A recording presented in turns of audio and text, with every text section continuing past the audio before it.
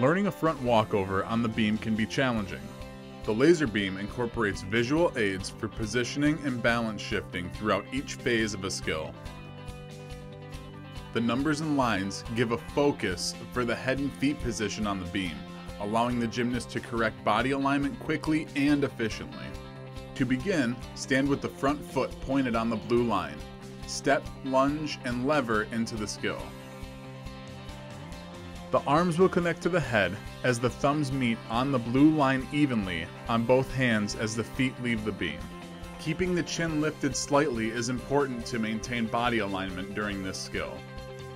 The landing foot will come down, pressing the heel into the beam and standing up through the whole leg, activating the calf, hamstring, and glutes. This athlete lands in a turned out position. A slight turnout is okay, but too much can unsquare the hips, causing alignment issues. Keeping the foot straight on the beam is best. The second foot will finish locking in front of the landing foot in this example. Keeping the head and arms connected in this phase is very important for a good finish.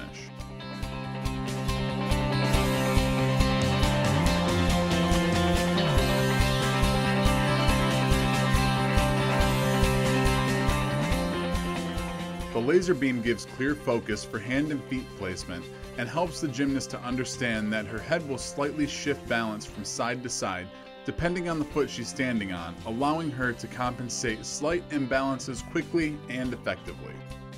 Thank you for watching Tumbl Trak training tips. For more videos like these, go to our YouTube channel at youtube.com/TumblTrak or visit our website at tumbltrak.com. Equipment is designed and manufactured in accordance with the latest product industry standards. This alone does not prevent injury. It is the responsibility of the equipment owner and the user to use good judgment as well as read and follow all warnings and instructions. Improper use of the equipment can result in severe personal injury, including paralysis or death. This equipment must be used only under the supervision of trained and qualified instructors.